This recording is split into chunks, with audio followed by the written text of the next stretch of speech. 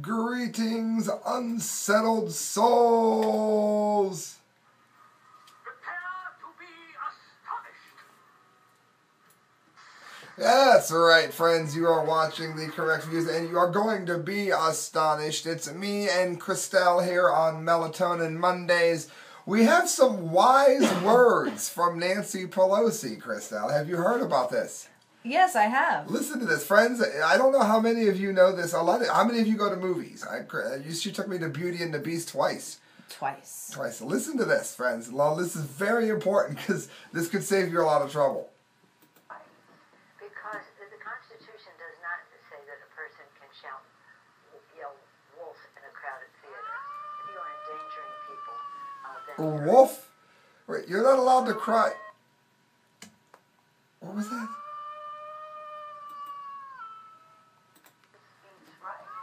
Because the Constitution does not say that a person can yell wolf in a crowded Wolf. theater. Are you allowed to shout kangaroo?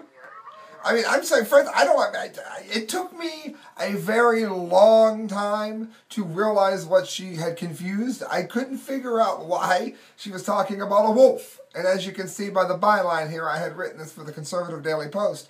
I had no idea what she was talking about. Crastel, did you figure it out right away, or do you still?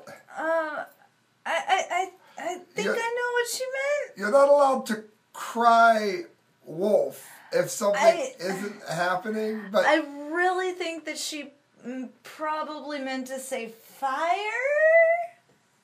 So maybe. I think you might be allowed to say fire. I think it's a wolf that you're not allowed to say. You know, and friends, if it comes down the road that she has Alzheimer's or dementia, and I'll actually take all these jokes back. Otherwise, friends, I can't figure out what she's doing. I don't know. Maybe we can holler zebra. No one is quite sure what is wrong with House Minority Leader Nancy Pelosi. She's locked up when her batteries were dying. We've covered that on here. On here before, that she does. She called a black man a white supremacist and even proclaimed that you cannot yell wolf in a crowded theater. Now, I have to ask, how can Ben Carson... Hey, Crastel, do you know that Ben Carson's black? Really? She had mentioned that the people in the Trump administration, including Ben Carson, were white supremacists.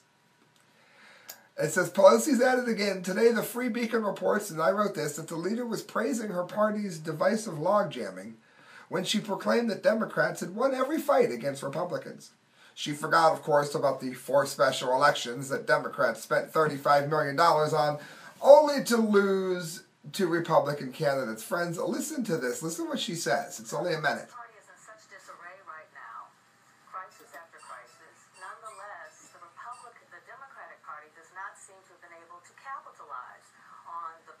Now listen to what she says. Why? What do you mean not capitalize? We've beaten them on the appropriations. We've won every fight. The president's numbers are in the high 30s, which is for a president. All right, now let's pay attention to what she just said was a success here.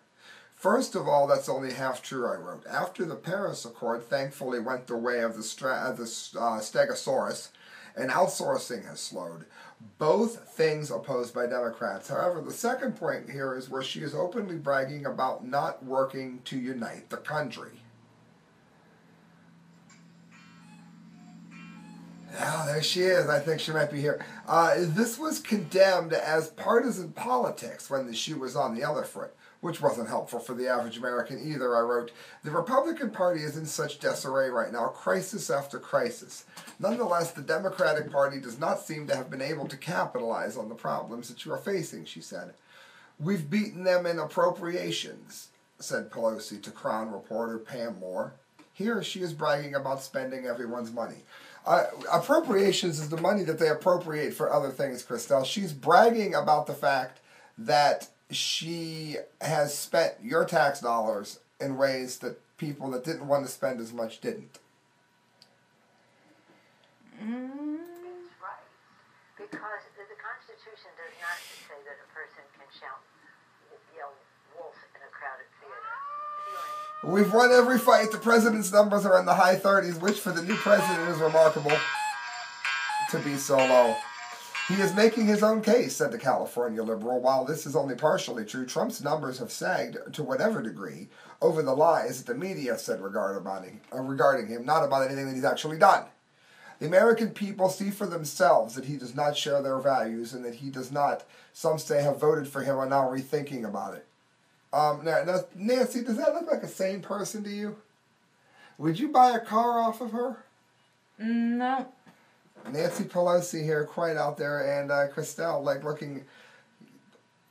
I don't know. I mean, it looks like somebody that might cry zebra in a crowded theater. Somehow the fact that Trump has seen over 1 million new jobs added since he took office in only 8 months is lost on these people, I wrote.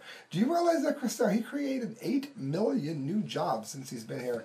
I want to get to this just real quick before I get off. Nancy Pelosi calls minorities white supremacists. Listen to this, friends.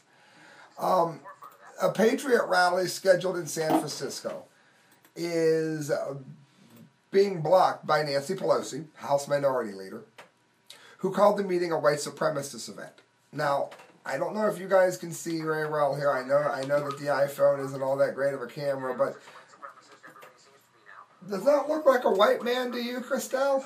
No, he does not. Not even in the iPhone. No, not. Yeah, that's astounding, actually.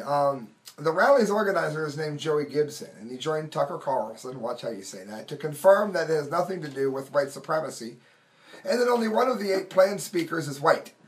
It's worse than crying wolf. It's really just what's on the inside, what you believe, your heart, your soul. It's nothing to do with skin color, Gibson said. He added, I can give you my word that we aren't going to allow any white supremacists in. We're not going to let any Nazis in. In fact, our speakers will be very upset because they're all of color. We have any Nazis or white supremacists there, they're not going to be very happy. Speaking about Pelosi, he said what she's doing is making it more dangerous for San Francisco. She's trying to rile up her citizens so they'll come down and chase us out, and it's going to create more violence. And what have we seen, Crastel? More violence has been happening the entire time as a result of shutting down a peaceful prayer rally. Go to Infowars.com. They were actually beating Christians in the street mere days ago while the police did absolutely nothing about it. And if that doesn't give you nightmares, nothing will, friends. That is Melatonin Monday. 2 things we want to remind you here. First of all, that you can donate to the show at thecorrectviews@hotmail.com by donating through PayPal. And second of all, we want to remind you that whatever you do not, under any circumstances, cry wolf in a crowded theater.